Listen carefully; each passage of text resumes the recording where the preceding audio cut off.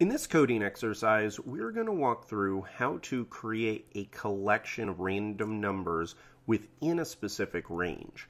So right here, if you come down to the RSpec test, it pretty much tells you what we're looking for. So it gives a description, and then what it's going to do is it's going to test to see if it creates two random number sets from the method that we're going to implement. First, it checks to make sure that the count of them is 20, just like you can see right here. And then it also verifies that random set 1 isn't equal to random set 2. And that's just essentially ensuring that it creates two different sets. So it creates a different set of integers every single time we run it.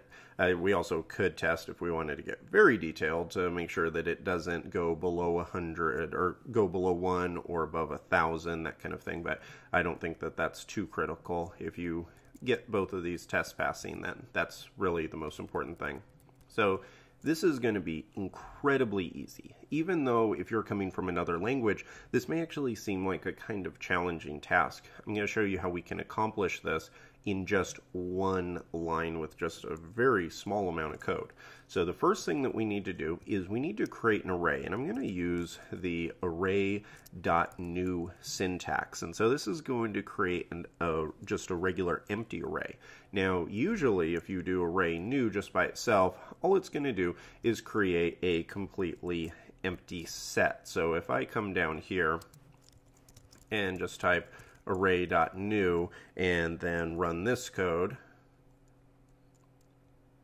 then you'll see right here on line 7 that we just have an empty array. However, there's a pretty cool thing that we can do with array new.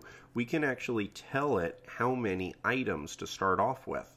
So here, what we are looking for, if you look down on the tests, we're looking for an array with 20 elements inside of it. So if I pass in 20 to the new as an argument and run this, you'll see that it gives us an array of 20 elements. Now, they're all nil because we haven't said exactly what we want, but that's totally fine. That's what we're going to implement now.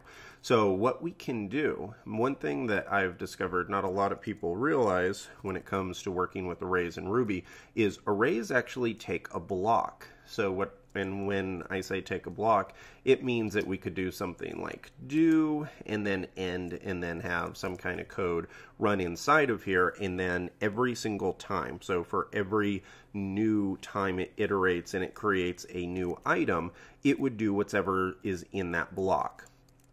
I'm going to get rid of that because I only want it to do one thing, and I'm going to put it inside of curly braces. Remember your Ruby syntax that having the do end block is the same as having the curly braces, but if you only are doing one command, the common convention is to put it in curly braces. So now what I can do, because if you look at what our test is looking for, it says it creates a collection of random numbers. So I can type in rand, and then we want the numbers to range from 1 to 1,000.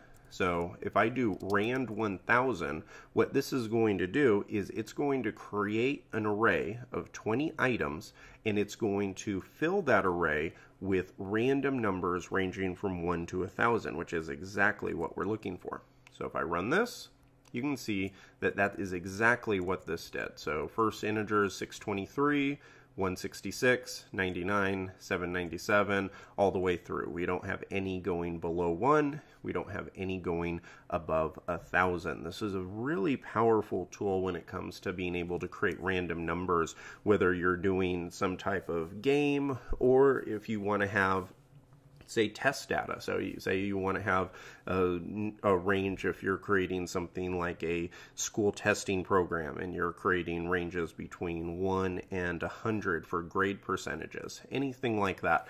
I've discovered that I have used the rand method in all kinds of different ways through the years, and Ruby has a really nice syntax for it. But one thing that not a lot of people will do is know that you can create an entire array full of random items just like this. And this is something that's very helpful.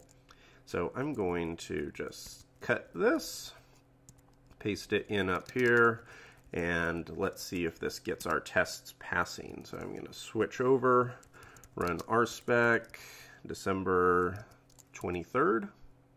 And there you go. Look at that. We have one example, 0 failures. So that is how we can create a collection of random numbers in one line in Ruby.